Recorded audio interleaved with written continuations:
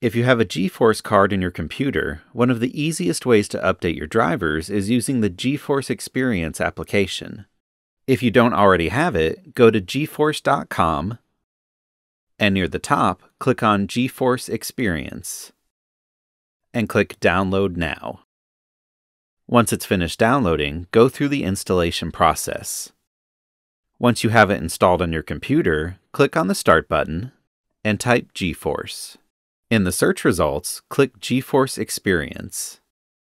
When the application opens, you'll need to log in with your NVIDIA account or create a new one.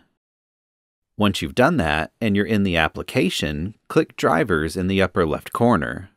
Here you'll see the latest driver that's available, and you can also click Check for Updates to see if any new drivers have been released since the last check. The latest release currently available for me is 545.84, and you can see the date that it was released. If you scroll down to the bottom, you can see the driver version that you're currently on. In my case, 512.74. Back at the top, to install the latest driver, click Download. It'll take a few moments to download and prepare. Once it's ready, click Express Installation.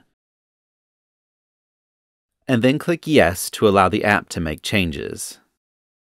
It may take several minutes to go through the driver installation process, and your screen may turn off and on a few times while it's installing.